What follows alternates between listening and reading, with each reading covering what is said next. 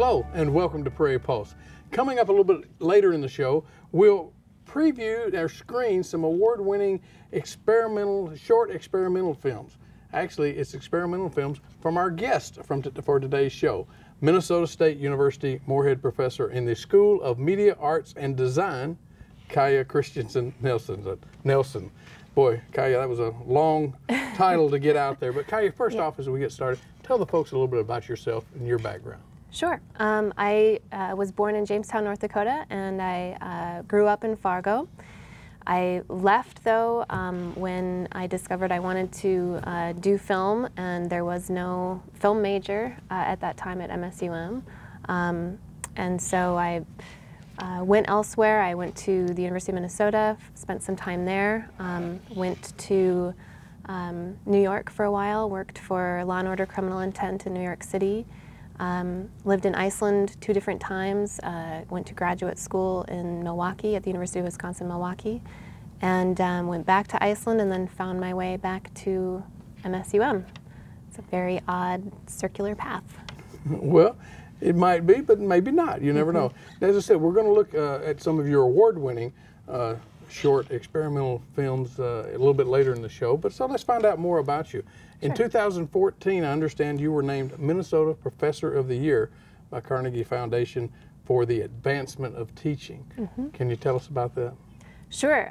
It was a complete and total honor, and to be honest, kind of a surprise to be nominated for the award. And then there's this whole long application process that you go through with lots of different written elements and letters of recommendation from lots of different parties of people. And then you wait a really long time to hear. The interesting thing about the way that that award is given also is that you have to meet a national threshold for some kind of scoring that they do. So not all states have winners every year. I think that there were only something like 32, 36 states that were awarded this past year. So, you know, like I said, it was a real honor just to be nominated. I did not expect to be the Minnesota Professor of the Year award winner, but it's been a really humbling experience. Well, but you talked about maybe a little bit more about the nomination process, but you know, how long did it take? Did you, from the time you were nominated until you found out about it, and how did you find out about it? Let's see, I think I was nominated in March, and then there's maybe just a few weeks that you have to kind of get your materials together, and then you send that off, and I wasn't told until the fall, and then you're supposed to keep it under lock and key with nobody's supposed to know, and I flew to Washington, D.C., and that's when all of the press went out about it. So, you know, there was only a couple people on the MSUM campus that knew about it, and then the day that they did the ceremony at the National Press Club was when everybody found out. Well, that's got to be tough to keep it under, under lock and key. Well, I assume with an award like this, it reflects on you, of course, your colleagues and your students. Can you talk some about some of the people you work with and the program itself? Sure. I have amazing colleagues. Tom Brandow is a film production professor who I've worked with. I believe he's been there for about 10 years now, maybe 11 years. Professor Raymond Rea also is on the production faculty. Between the three of us, I think all of our work is very, very different, so it offers students not only just different teaching styles, but also the way that we work in film is very different. Tom does more kind of dramatic narrative. I'm a little more on the experimental side. Ray does a lot of documentary work. And then we also have Dr. Tony Ada, who is our film theory, film history professor. So I think all of our life experiences are very different, and we work very well together. So that's, I think, good for the students. And we have a wide range of students as well. We've got students coming to us from Germany, Brazil, Kentucky, New York. It's I think, a different spread of students than you would see in most programs at MSUM, which tends to be more of a kind of regional draw. MSUM does, but our program is bringing students from all over the country and in some cases all over the world. Well, that's good, and I know it's got to make it nice for the program. But so can you talk about understanding the last a couple of years has been some realignment in the department. Can you tell us about this? Sure. You know, our history as even as a discipline on campus is quite long. We started teaching film in the 1970s. Dr. Ted Larson was a professor of film history, taught through communications, I believe. So for a while you could teach or learn about film under the umbrella of speech communications, and that evolved. Most recently, though, we're now the School of Media Arts and Design, and our major for film production has been, I think it's our 10th birthday this year, and that was put forward by Professor Rusty Castleton, who hired me 8-9 years ago. And right now, under the School of Media Arts and Design, we have film production, film studies, a new animation major. We also have graphic design, graphic communications, and a fairly new media arts minor, which kind of allows students a pathway to look at all things media arts, and it's more of an interdisciplinary, you know, studies degree where you're getting your hands on sound and film and graphics and all kinds of stuff. So, well, with that said, is teaching something that comes easy to you, or do you approach, you know, how do you approach the students who are preparing for careers in media arts, film, and video? Well, I think, you know, teaching was always something I kind of wondered about, but didn't, you know, it's hard to get teaching experience. And so when I was looking at graduate programs, I really wanted to find one that gave you lots of hands-on experience with teaching, just to make sure it was really right for me, because I think it's one thing to make a film, it's very different to teach people. And it's also really hard work, so you have to know that you enjoy doing it. So in many ways, though, I see teaching much like making media arts related work, in that it's a lot about organizing and kind of seeing all of the big picture, but at the same time not losing sight of all the details too, because as you probably know, in productions there's a lot of little details that go into making that big picture. So for me, it's kind of teaching to transitional moments, and you know, meeting students where they're at, and getting them all up to where they need to be. Okay. Well, I know we talked about you do experimental films. First off, tell the folks, what is an experimental film? Well, I think that's a difficult thing to answer in a short period of time, but mostly I would say that if you think about a traditional narrative piece, which is what most people view on a day-to-day basis, telling a story from point A to point B, experimental filmmaking is more, I think, about communicating concepts or emotions in sometimes more abstract ways, and a lot of that is technique related, so maybe communicating an emotion through editing that wouldn't necessarily be traditional storytelling technique. My take on experimental filmmaking, or my own work, I should say, is more situated kind of between. So I have a tendency to make experimental documentaries or experimental animated work. So not necessarily the hardcore experimental mode of filmmaking, but kind of things that go between different modes, if you will. Okay. Well, how many films like that have you made, and what are maybe some of the awards you've won? I don't know that I have an accurate count for you right off the top of my head, but you know, over the last decade or so, I've made several films. When I was in graduate school, one of my pieces was awarded a regional academy, a student academy award for alternative filmmaking. That's what they called it, was alternative filmmaking. Didn't get the national win on that one, but I've also won a Kodak Vision Award from one festival, an award for editing through the Ann Arbor Film Festival, and there's also an association called the University Film and Video Association, which is kind of a national, somewhat international association of various professionals and professors, and one of my pieces, Sveit, won their award for merit in documentary filmmaking, which is kind of their highest award. So those are just a few examples of pieces, and other films have just gone on festival circuits and played at different film festivals. So it's been fun, yeah. Well, with that said, you mentioned you lived in Iceland. Tell us about your time in Iceland, and were you filmmaking then, I assume?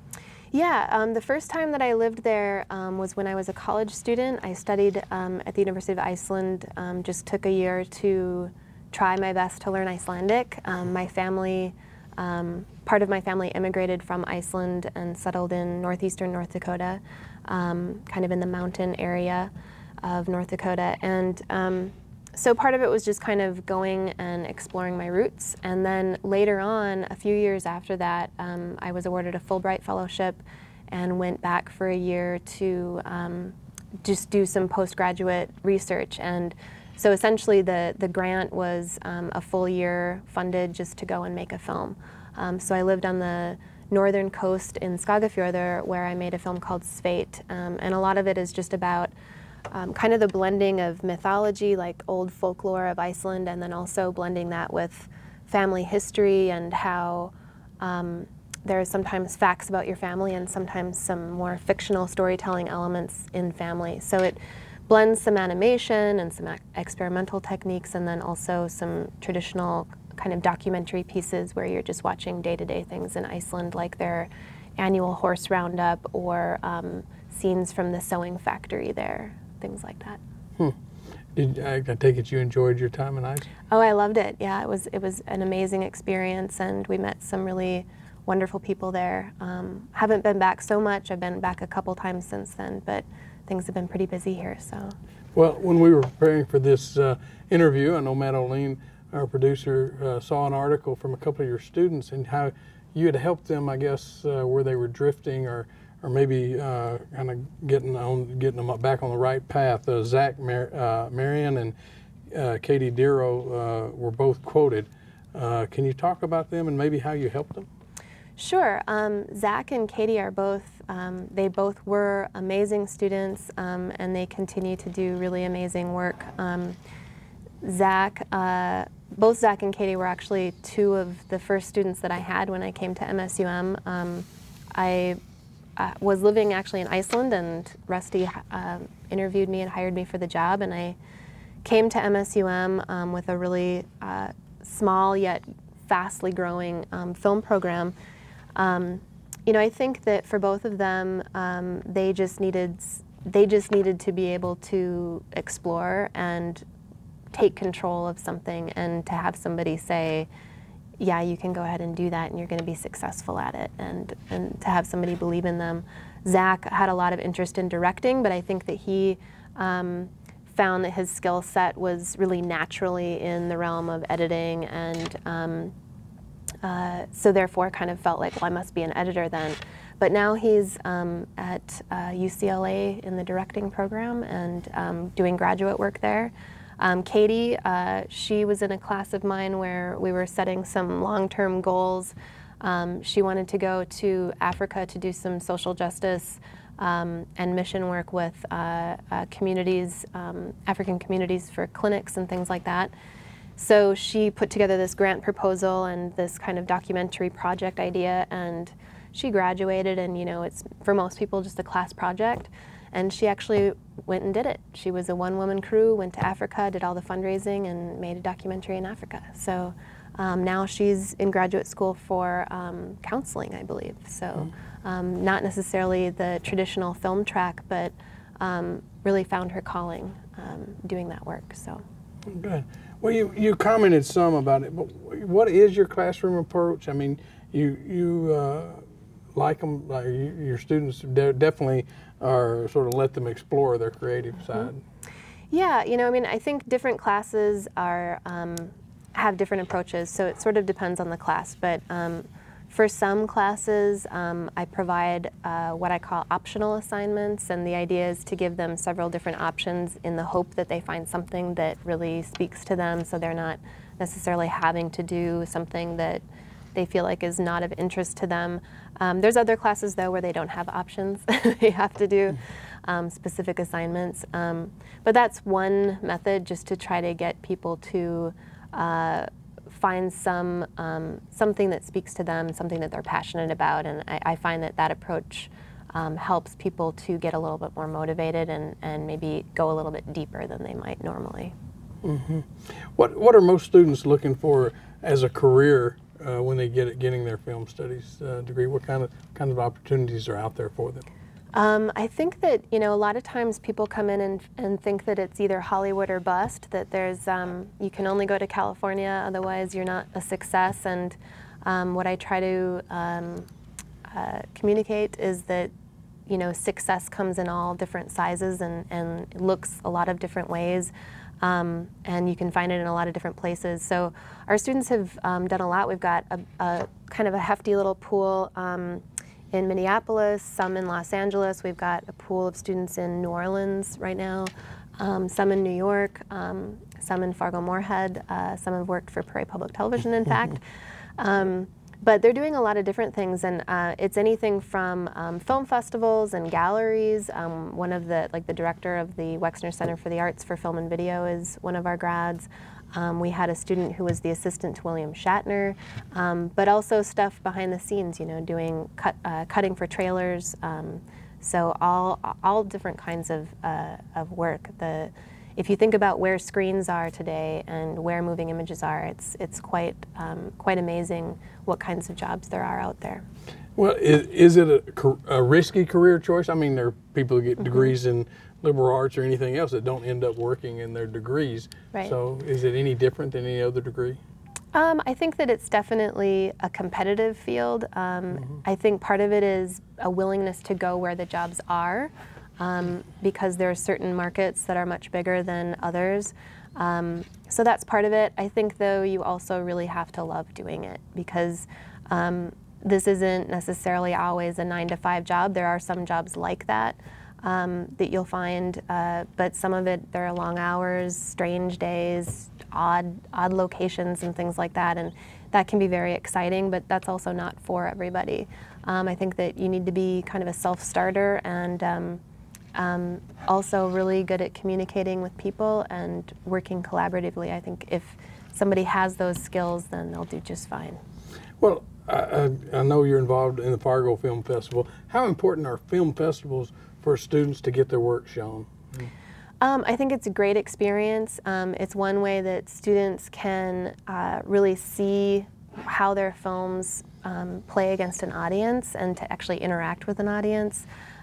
Because sometimes that will get lost in the classroom environment where they're just making work for their immediate classmates or their immediate group of friends. So it gets them thinking about films well beyond the classroom walls. In fact, some of my assignments include festival submissions on them, just to try to get them, again, thinking about their work in a greater context. But the Fargo Film Festival is great. It's been expanding every year, and we get films from all over the world. It's also just a fantastic way for our students to come and interact with filmmakers and see different work, and even seeing what other students are making at other institutions, because we get film festival submissions from all over the place. Has technology made it easier for people to do filmmaking? Yeah, absolutely. I mean, the access nowadays is just completely different than even when I was going to school. So the access is great, not only for cameras, but also for editing software. But I still think that even if there's easy access, it doesn't necessarily make for a great film. So story is always really important.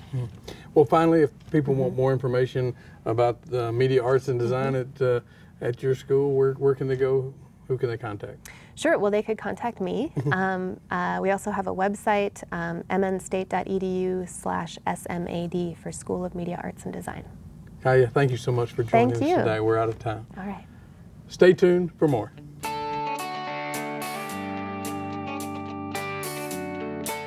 Kyja Kristjansson-Nelson is not only a great professor at Minnesota State University Moorhead, she is also an award-winning experimental filmmaker. You may ask, what is an experimental film? Well, here are some examples of Kyja's work.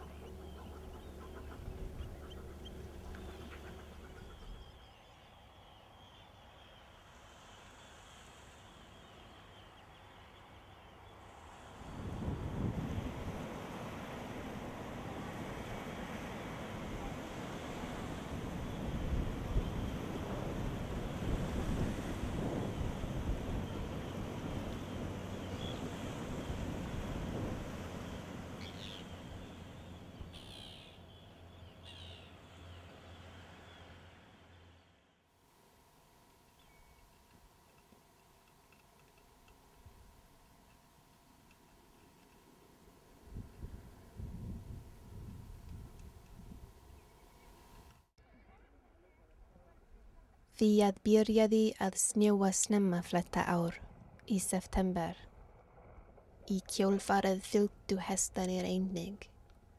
Líkt og fleim væri stjórnað af sleipni, áttfæði hestunum sem Óðinn, heiðniguðinn, átti íslensku hestarnir koma niður af fjöllunum, eins og stormsveipur anda á heimleið fyrir veturinn. Óðinn guð styrjalda, guð skáldskapar, guð spádóma. Honum fylgja tveir hrafnar að nafni Huginn og Munin, hugsun og minning, og Sleipnir, hesturinn hans, tengdur Hel.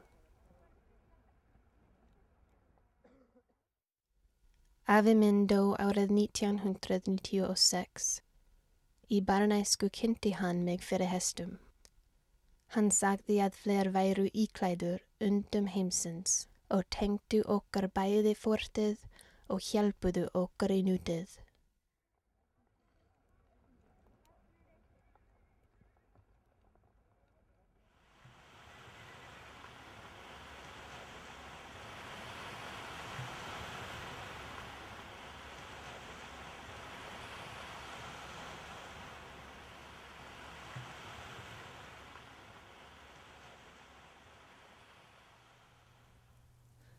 Ég heiti Kyja. Ég Vestur-Íslendingur. I am an American of Icelandic ancestry. My husband and I are living on the north coast of Iceland, on the fjord from which my family emigrated.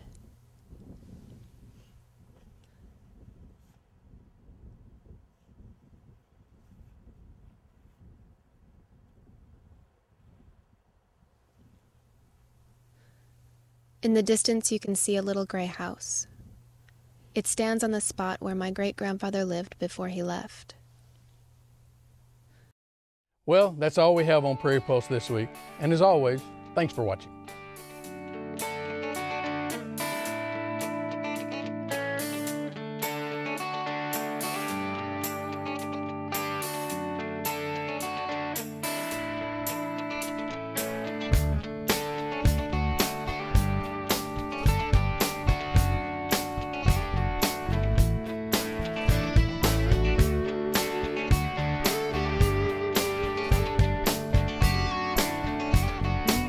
Funding for Minnesota Legacy programs are provided by a grant from